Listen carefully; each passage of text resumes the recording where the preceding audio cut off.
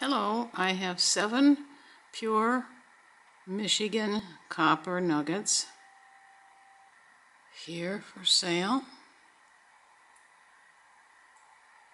shown on a plate with a pen for reference and a penny.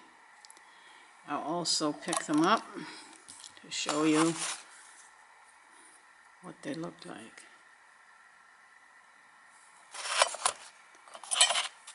The copper mines in Michigan, in the Upper Peninsula of Michigan, have been closed for years, but there's still some nuggets that can be found in the tailings of the mine.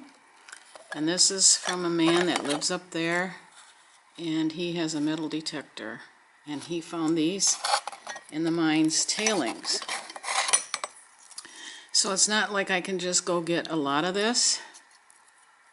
This is limited to what he finds for me. So giving you an idea of the shapes and the sizes of these. Very interesting. Michigan copper, among the purest in the world. Usually copper is in ore,